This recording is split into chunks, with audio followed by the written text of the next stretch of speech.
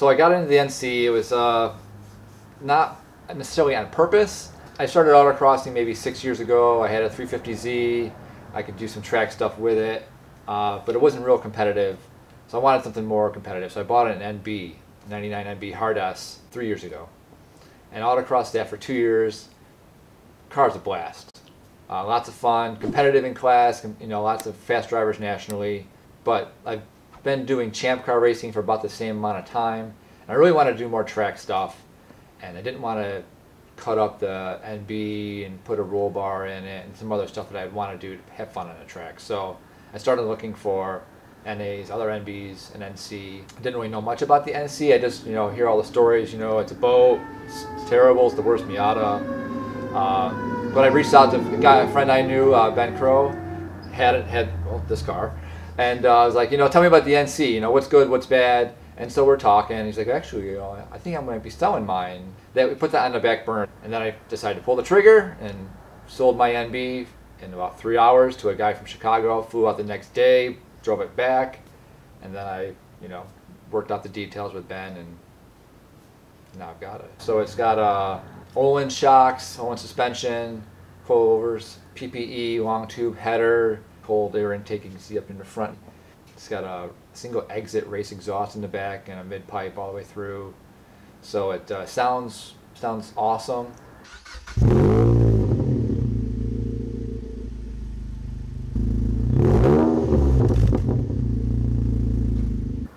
It's got 17 by 9 ULLs, right? Not 6 ULs. 6 ULs.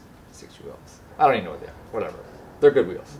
Yeah, so my plans for the car, I've done the autocross thing, so I'm still going to do autocross with it, and I still can in the current state. It's not the most competitive car in street touring roadster, but it's fun. But my plan was to do more track stuff, a couple of, you know, track days, but time trials more or less. So I have a roll bar on the way. Track days and time trials is the goal. Family racing is something we've always done, and my dad started the race team, Krueger Tune Racing, KTR. It's like on the license plate, and I have KTR 5. I figured I'm the 5th one with my dad, my uncle, my oldest brother, my cousin, then me. There's some other people in there family-wise, but didn't really get into racing. So I figure I'm the 5th. He started that race team in 1959, and did sports car racing, raced the 24 Hours of Daytona with Brock Yates Sr. In a Dodge Dart. He did like the 12 Hours of Sebring, did a bunch of the races across the Northeast. My uncle Walt, my cousin JC, they did the 1F of America maybe 3 or 4 times with Brock Jr. You know, he heads that up. And so I went to a couple of those events and just kind of like helped out on a close day, Mid-Ohio or Summit Point. Kind of got the bug a little bit. The sticker on the back of the car is a Krueger Tune Racing. It's newly designed. It's a connecting rod. So the connecting rod of our family, from my dad down to through me and my son Michael is 20, and he's doing the autocross thing too, and looking to get into champ car racing with us too. So it's just a, you know, connecting rod, connecting the family. Everybody hates on NCs, saying they're, you know, not a Miata. If you say that and you haven't driven one, your input's probably not very valid. They are exceptional. I've driven this car before, and I love it. And I was one of you beforehand. I ripped on NCs constantly.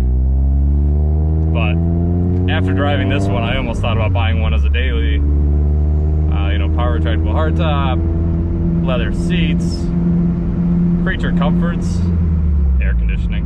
You can tell there is a lot more torque in this than your standard NA and B. And for the cost that NAs and NBs are getting to now, you can get an NC like this. I mean, this is a 2006. It's got intake, header, exhaust, coilovers, and wheels. And it's a screamer. It feels power to weight wise, not as fast as the K, but not far off. It's definitely not a turbo motor, and it definitely does not feel like a boat, even though everybody says, oh, they're boaty cars. This is the SS Miata. It's got a 3rd gear pull.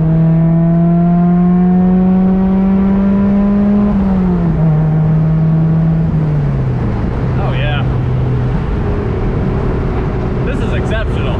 My car has creature comforts in it. It's not like this. This has power steering. There's digital parts of the dashboard. It's got a radio, factory, AC, and yes, you can have all those things in another older Miata. But we all know it's just not as refined as something from, you know, this decade or the previous decade. The throttle response is fantastic. I believe these are electronic throttle. There's no lag. You put your foot down, it responds immediately. If I lived in Florida, I would daily drive one of these before I daily drove an NA. I said it. I'm getting so many looks with this captain's hat. Nobody knows me, it's fine.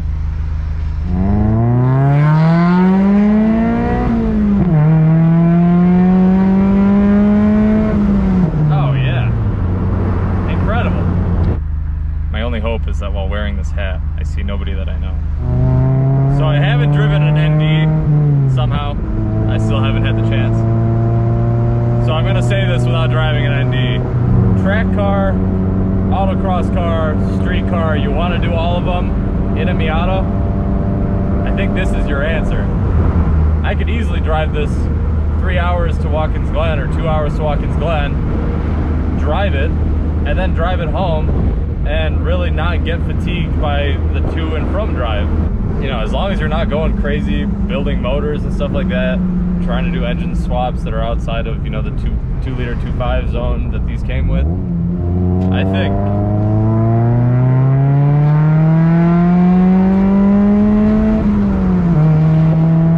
Oh yeah, you can't beat that. This is the first time I've ever driven an NC, or as the internet refers to it as, a boat. Why do people call this a boat? Are they uneducated? Is it just because that's what everyone says about them? Let's find out, shall we?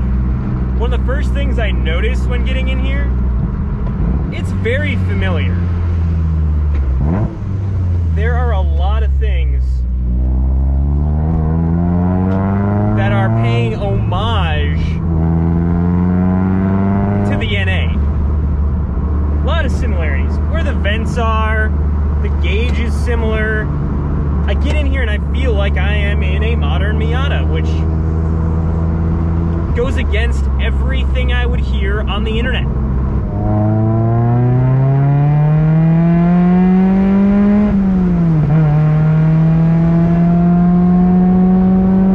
Wow, this really feels like my car in terms of the power delivery. Like, it feels very torquey. Like, I'm in 5th gear, 65, foot down, and I don't need to downshift to pass anybody. I can almost get it to pop on command. Pop, pop. Oh, we got a capper in front of us. No fun at the moment. Hello, officer. Don't mind me, I'm just out for a lovely cruise in my boat. I mean, if you want a Miata, but you also value things like power steering, AC, airbags, this is a great option. Yeah, I'm very okay with this. I'm very okay with this. I would drive this across country tomorrow. You know, there are some road trips that I want to do in my car.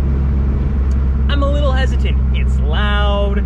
There's a lot of noises. There's no AC. There's no cruise control. There's none of that stuff. It's really gonna, I hate to say it, but it's gonna beat me up on, you know, a 6+ hour drive. This car, just the opposite. You get that power band, you get that, that turn in, that handling still, with all the creature comforts. I wanna road trip this car. I wanna road trip this car right now. I'm road tripping this car right now.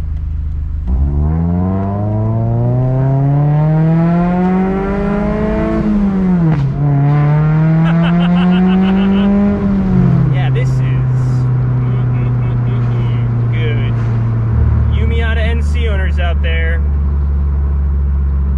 I salute you, captains.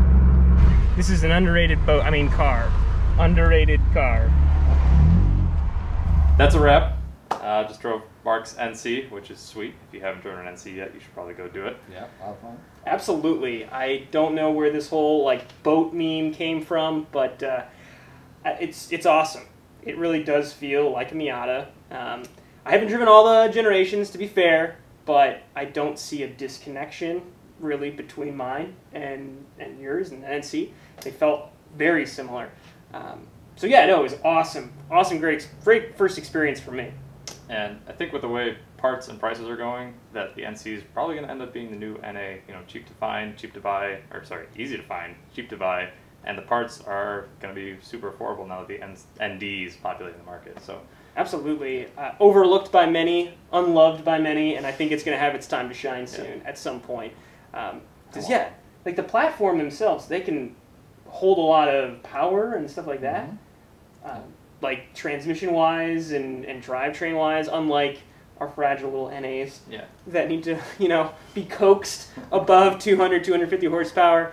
Yeah, the NCs are a lot more stout. So that's pretty cool. So if you like this, subscribe down below, leave a comment.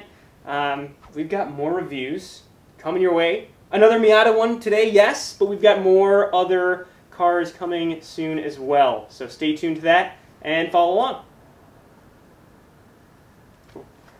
one and done. One and done. Thanks.